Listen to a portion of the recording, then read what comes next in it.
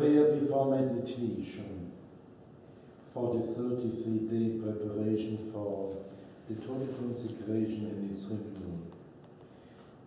Prayer for the second period. In the name of the Father, and of the Son, and of the Holy Ghost. Amen. O Mary, Immaculate Bride of the Holy Ghost, Mother of Jesus and my own Mother, my Mistress and Queen, to thee I want to consecrate myself entirely, and through thee I want to belong entirely to Jesus, implore from the Holy Ghost illumination and fortitude, in order that I may know myself, and that I will be contrite for all my sins out of love of God. Amen. Come, Holy Ghost, come through the powerful intercession of the Immaculate Heart of Mary, thy beloved bride. Amen. Act of consecration. My Queen, my Mother, I give myself entirely to thee, and to show my devotion to thee, I consecrate to thee this day my eyes, my ears, my mouth, my heart, my whole being without reserve. Wherefore, good Mother, as I am thy own, keep me, guard me as thy property in possession. Amen. Our Lady, Mother of good counsel, seat of wisdom, refuge of sinners, in the name of the Father, and of the Son, and of the Holy Ghost. Amen.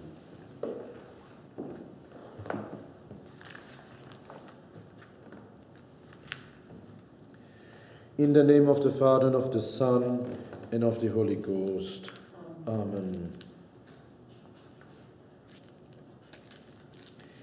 We are in the second phase, the first week,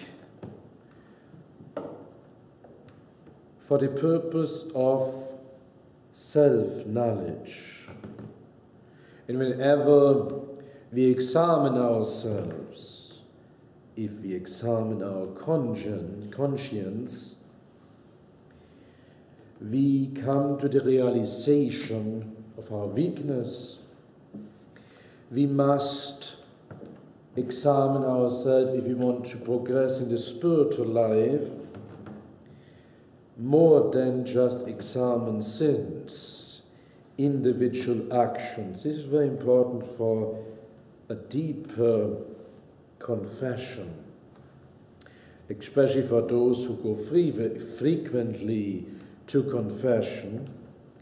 They should examine not just their venial sins, but they should examine the causes for their venial sins. They should examine more on the virtues, what virtues they have not followed, what virtues they have not practiced, and especially the predominant fault, whether they have fallen into their predominant fault, because the predominant fault is the cause of the most sins in one particular soul. The predominant fault leads to the most sins which are committed most frequently. It is the predominant fault. We come to the realization at such an examination of our inner corruption. And this is our theme of today. We understand fully our miseries, our lack of virtue, and as I said yesterday, when it comes to the total consecration, we also must examine ourselves if we have already consecrated ourselves to the Blessed Virgin Mary, how we have failed in this devotion, whether we have really developed and made progress in a tender love to the Blessed Virgin Mary.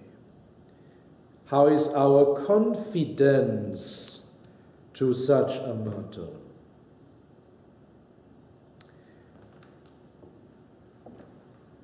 How is our dependence, our obedience to the Blessed Virgin Mary. These are all questions for a deeper examination of conscience. And here we can apply one phrase of the Our Father. Forgive us our trespasses. The examination of client of Mary must be our trespasses. Our trespass against our promises of the total consecration with the firm resolution of doing better, of asking more permissions, whether we can do certain things and whether we cannot. Foremost asking how the Blessed Virgin Mary would have acted in our place. What would she have done? How she would have done and why she would have done it. Our innermost corruption, and this is a reality, because of the effects of original sin, which are not totally taken away. Our scriptural text today is taken from Romans, chapter 7, verses 14 to 25. For we know that the law is spiritual. The law of God is a spiritual law. But I am carnal, sold under sin. For that which I work, I understand not. For I do not that good work which I will. So he says, I'm not doing the good work I'm supposed to do, in which I actually want to do. But the evil which I hate, that I do. So in other words, I follow more my inclinations. I follow more sin and the attachment to sin, what I really don't want, and what I really want, I don't do. If then I do that which I will not, I consent to the law that it is good. Now then, it is more I do it, but sin that dwelleth in me. For I know that there dwelleth not in me, that is to say, in my flesh, that which is good. For to will good is present with me, but to accomplish that which is good I find not. For the good which I will, I do not, but the evil which I will not, that I do. Now, if I do that which I will not, it is no more I that do it, but sin that dwelleth in me. I find then a law, that when I have a will to do good, evil is present with me. For I am delighted with the law of God according to the inward man, that is to say, the spiritual man, our soul. But I see another law in my members, fighting against the law of my mind. This is the inclination to sin, concupiscence, the weight which pulls me down to sin. Adam did not have that. The spirit, that is to say, his intellect and his will, were in total command. There were not such a thing than a law in the body. And in order to adjust that a little bit, Lent is given to us. The apostle continues, in captivating me in the law of sin that is in my members. Unhappy man that I am, who shall deliver me from the body of this death? The grace of God by Jesus Christ our Lord, therefore I myself with the mind serve the law of God, but with the flesh the law of sin.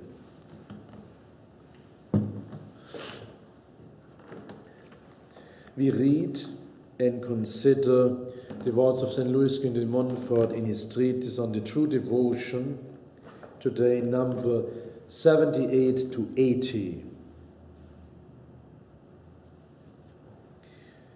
This is concerning the third truth regarding the total consecration. He says we need Mary in order to die to ourselves. If we want to go to heaven, in one way or the other, we have to die to ourselves. That is, die to sin, or in other words, become a saint. To do this effectively and easily, we need the Blessed Virgin Mary. And there is no better way than the total consecration. Our best actions, are ordinarily stained and corrupted by our corrupt nature.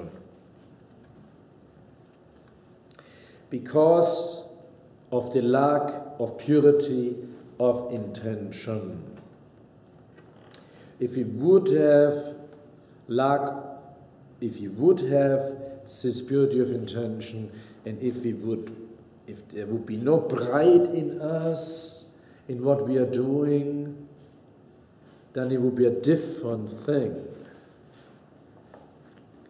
And so even the good actions, if we do it for not the most purest reasons, and sometimes it's a mixed thing, a mixed reason why we do a good thing. We want to give the honor of God, but we want also something for us. That means we already do not have the purity of intention. And that's what he means. Even the best actions are corrupted by ourselves. Or take, for example, prayer. Many times our sinfulness, our inattentiveness, our distractions are the causes for, let's say, a mediocre prayer, not a good prayer. That means our prayer are little corrupt by our nature. When we put clear water into a vessel which has a foul and evil smell, or wine into a cask that the inside of which has been tainted by another wine, which has been in it, the clear water and the good wine are spoiled, and readily take on the bad odor.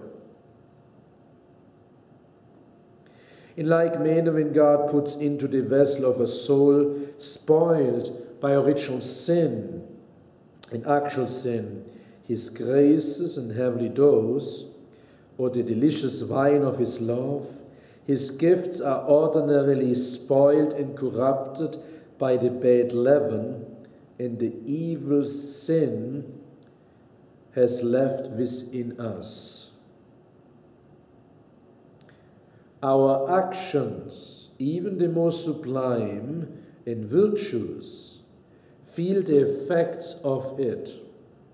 It is therefore of great importance in acquiring a perfection, that means holiness, which it must be remembered is only acquired by union with Jesus Christ. Union with Jesus Christ. This is the third way in the spiritual life, is union, the unitive way. To rid ourselves of everything that is bad within us. Otherwise our Lord, who is infinitely pure and hates infinitely the least stain upon our souls, will not unite himself to us and will cast us out from his presence.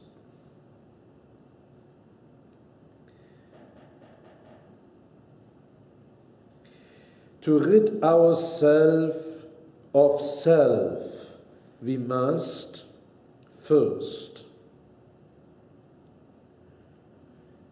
thoroughly recognize by the light of the Holy Ghost our inward corruption, our incapacity for every good thing useful for salvation, our weakness in all things, our inconstancy at all times. Inconstancy. It's a major problem, even for the devotee of the Blessed Virgin Mary. So many times we do the consecration with great enthusiasm, we prepare ourselves very fervently, and then we fall short after that. We forget of it on a daily basis.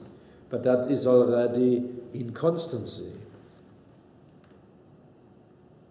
Our unworthiness of every grace, our iniquity in every position. This sin of our first father has spoiled us all, soured us, puffed us up, that is pride, corrupted us, as the leaven sours, puffs up and corrupts the dough into which it is put. The actual sins which we have committed, whether mortal or venial, pardoned though they may be, have nevertheless increased our concupiscence. Every sin weakens the soul. Every sin leaves a wound. Now, in the case of a mortal sin, it's a deadly wound. Spiritually, in the moment we commit a mortal sin, we are dead.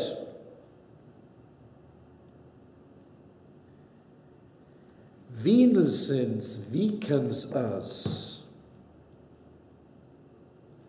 And the proof of this is, so if you go to confession, or when you go to confession, I should say, after confession, there's usually great vigor, great spiritual energy, zeal, and fervor. And then if you're not attentive of avoiding even venial sins, you become negligent, you commit certain venial sins, your vigor, your zeal for God, your love of God becomes weaker. And that is what he is talking about.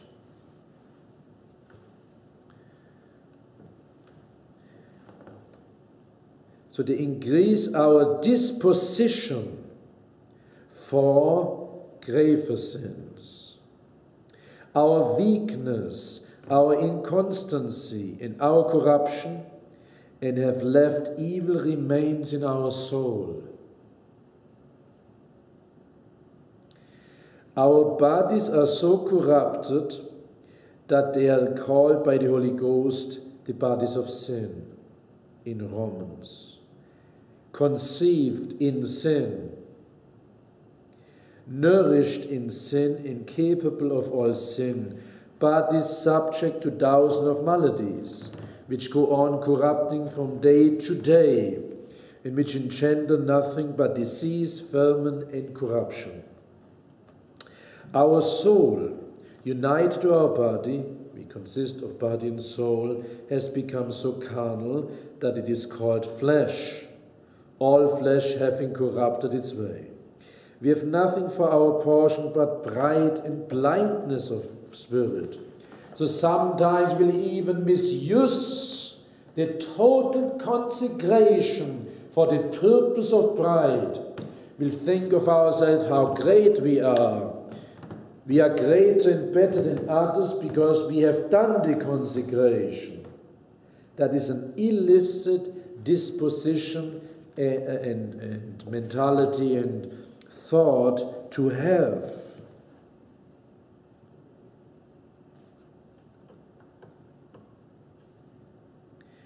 blindness of spirit. So many people who actually do the consecration have this blindness of spirit. They think they have done it, the consecration, and that's it. But they are not engaging in cultivating the spirit, or as St. Louis de Montfort says, to penetrate its spirit and to apply it to their lives.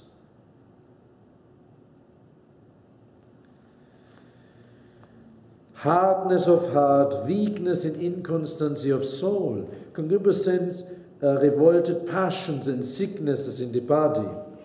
We are not prouder than peacocks, more groveling than tarts, more vile than unclean animals, more envious than serpents, more gluttonous than the hawks, more furious than tigers, lazier than tortoises, weaker than treats, and more capricious than weathercocks. We have within ourselves nothing but nothingness and sin, and we deserve nothing but the anger of God and everlasting hell. After this, ought we to be astonished if our Lord has said that whoever wishes to follow him must renounce himself and hate his own life, and that whoever shall love his own life shall lose it, and whosoever shall hate it shall save it. He who is infinite wisdom does not give commandments without reason, and he has commanded us to hate ourselves only because we are so richly deserved to be hated. Nothing is worthier of love than God, and nothing is worthier of hatred than ourselves. And what that all means in detail, we will discuss in other conferences this week, because it's a very important issue in the total consecration. Because if we are not convinced of our need, of our misery, as the children, the poor children of Mary, our own corruption will never be dependent totally on the Blessed Virgin Mary. So we first need to understand that we are weak. And the proof of this weakness is that we are ready at any moment to not follow the maxims of this devotion, that we follow our own way. We not even ask what the Blessed Virgin Mary would do now. We are not inviting her to be a companion in our occupation, to guide us whatever we do right now. We don't invite her to pray with us and other things.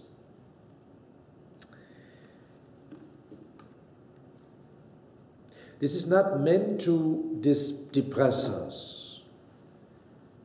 This is to clean out house, to realize a fact.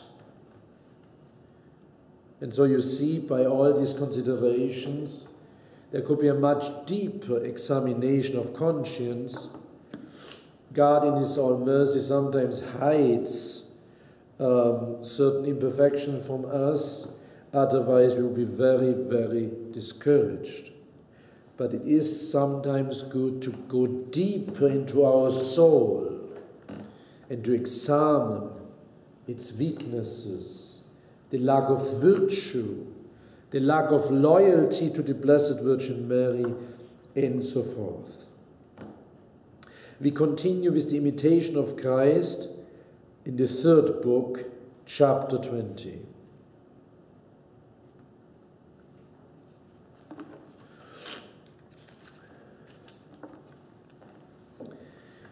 The confession of our own infirmity in the miseries of this life. I will confess against myself my injustice. I will confess to thee, O Lord, my infirmity. And that's what we should do. Whenever we pray the Our Father, we should acknowledge our fault, our guilt, that we have not honored the Blessed Virgin Mary enough, that we have not been enough child and childlike in relation to the Blessed Virgin Mary.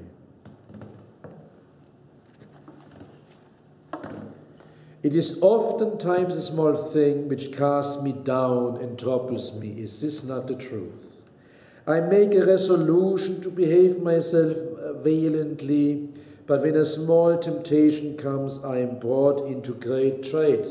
This is the weakness of man. A little thing appears and we fall. That's how weak we are.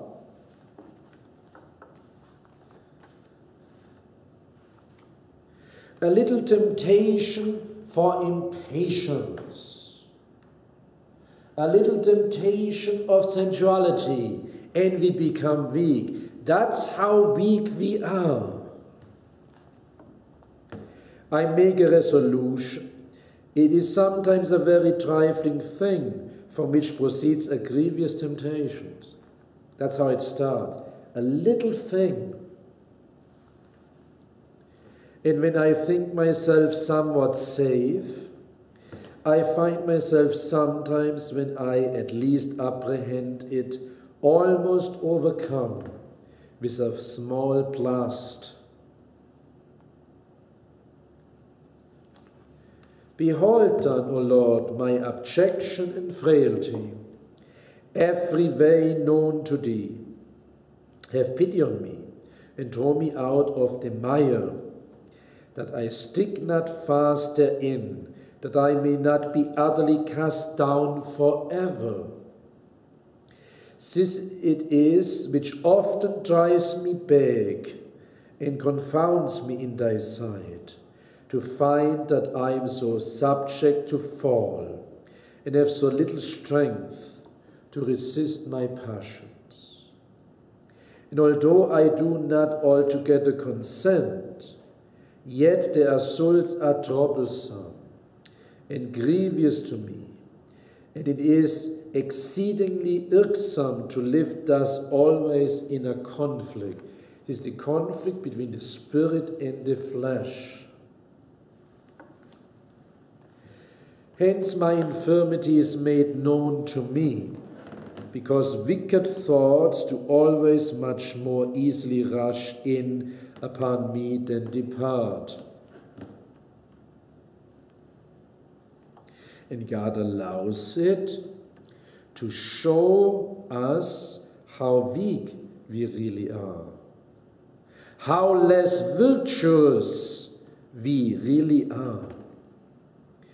O that thou, the most mighty God of Israel, the zealous love of faithful souls, wouldst behold the labour and sorrow of thy servant, and stand by me in all my undertakings. Strengthen me with heavenly fortitude, lest the old man, the miserable flesh, not fully subject to the spirit, prevail and get the upper hand, against which we must fight as long as we breathe in this most wretched life. Alas, what kind of life is this, where affliction and miseries are never wanting, where all things are full of snares and enemies? For when one tribulation or temptation is gone, another cometh. This is life. And we might think this is normal. In a sense it is, because we have never experienced how it is if there is no temptation whatsoever, namely in heaven. If you could go just for 1 minute to heaven, you would understand how miserable this life is upon this earth.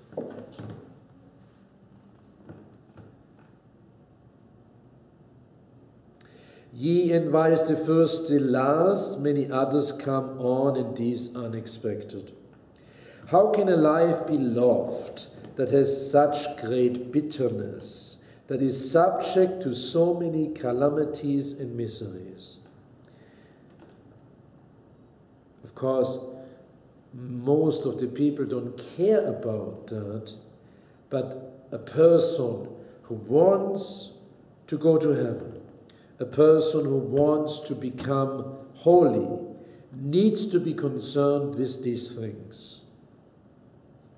How can it be called life, since it begets so many death and plagues? It's referring to sin. And yet it is loved, and many seek their delight in it. Many blame the world that it is deceitful and vain, yet they are not willing to quit it.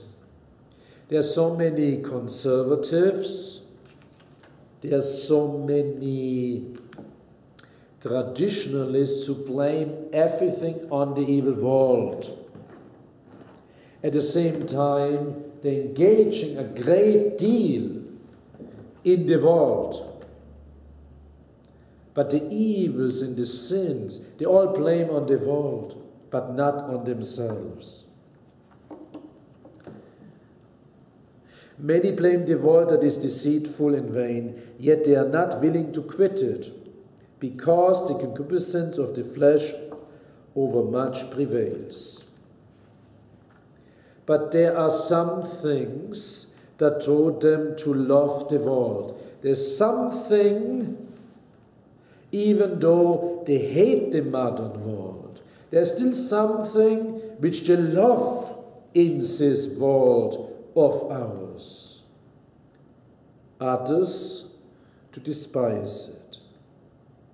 The concupiscence of the flesh, the concupiscence of the eyes, and the pride of life draw to the love of the world, but the pains and miseries which justly follow these things breed a hatred and loathing of the world. But alas, the pleasure of sin prevails over the worldly soul, and under these prayers she imagines there are delights, because she has neither seen nor tasted the sweetness of God, nor the internal pleasure of virtue. But they that perfectly despise the world and study the life and study to live to God under holy discipline, experience the divine sweetness that is promised to those who forsake all. And such clearly see how grievously the world is mistaken, and how in many ways it is imposed upon. And here, of course, it is the solution of all of that is a very close, intimate, tender devotion to Mary, because overall she is, the Mother of God, is the refuge of sinners. And she is a good mother. She is co-redemptrix. She is also reparatrix, that means the one who repairs an harm.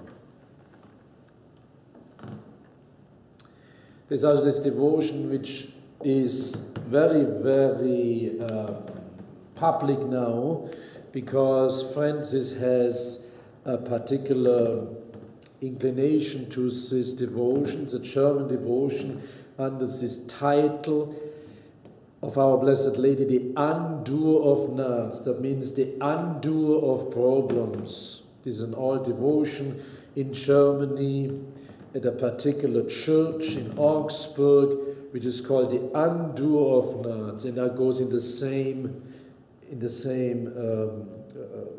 goes along the same theme,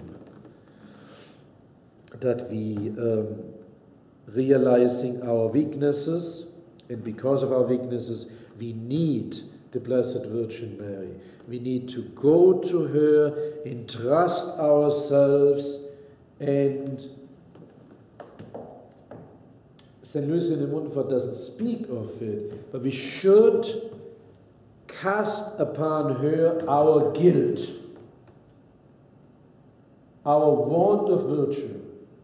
It is like when a child, a boy, let's say, breaks a window of a neighbor. The mother will come and pay for the harm her child has done to the neighbor, namely breaking the window with a football, with a ball. So the mother will come and restore the window, pay for the window. And thus does the Blessed Virgin Mary. She needs to, and she will, repair the harm we have done. The harm which we have done to our soul, and the harm which we have done to others. Because she is our mother. And therefore, she might still give us a certain discipline to do. That is, she might give us a small punishment, like what mothers do, but she will undo the harm we have caused. So therefore, we also should really go to her with great confidence as the refuge of sinners, with contrition of heart, deep contrition, and entrust to her not just our body and soul, our possessions, spiritual and materially, but also our faults, with great confidence in the refuge of sinners. God bless you. In the name of the Father, and of the Son, and of the Holy Ghost. Amen.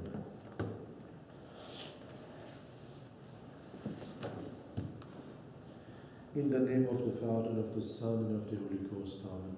Hail Mary, full of grace, the Lord is with thee. Blessed art thou amongst women, and blessed is the fruit of thy womb, Jesus. Holy Mary, Mother of God, pray for us sinners, now and in the hour of our death. Bless us, Mary, Mother mild. Cause us to return to God. May divine assistance remain always with us. Send me the souls of the faithful departed, mercy of God, rest in peace. Amen. In the name of the Father, and of the Son, and of the Holy Ghost. Amen.